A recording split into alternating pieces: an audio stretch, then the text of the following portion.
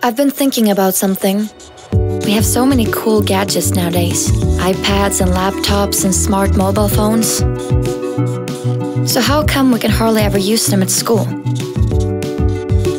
Who decides that we, the people who are supposed to learn, can't even use the tools we're most comfortable with? Use of these gadgets is abbreviated to ICT, Information and Communication Technology.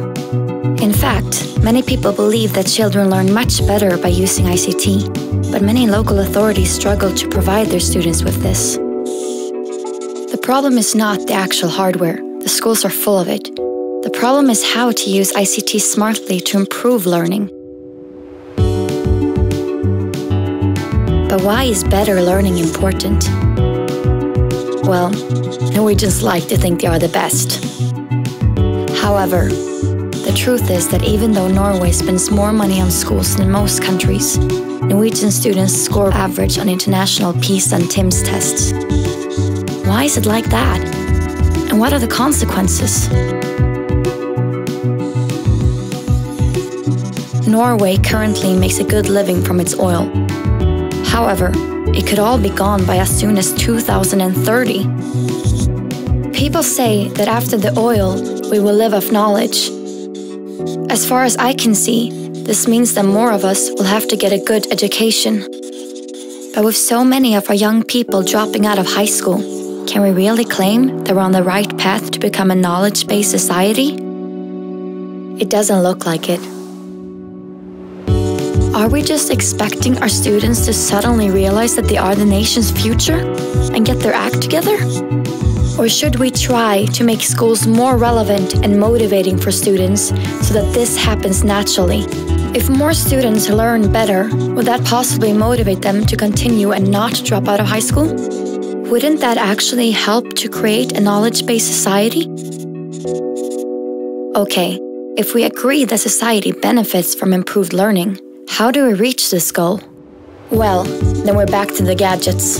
I believe it would be smart to take advantage of students' interest in ICT. Computers can teach us to learn things in different ways. And they also make learning advanced concepts easier, if that's what you want. Imagine, instead of reading about DNA molecules and cramming in facts you don't really understand, why not visualize, simulate, and animate the DNA molecule? Wouldn't this make school more exciting? If you actually understand what you learn? How about math? Wouldn't learning improve if formulas were brought to life using dynamic graphs, rather than struggling with cryptic X's and Y's? And how about other subjects? Would it inspire us to have all the information in the world at our fingertips, just a few mouse clicks away? I think it would. I feel excited just thinking about it. So what's holding us back? Well, ICT is a part of the curriculum as the 5th basic skill. That's a good start. But the curriculum itself is no guarantee, because nothing happens to those who don't follow it accurately. Therefore, it's probably more important to get the actual teachers into the idea of using ICT in their lessons. Could increased use of ICT in teacher training encourage teachers to use ICT in their own lessons?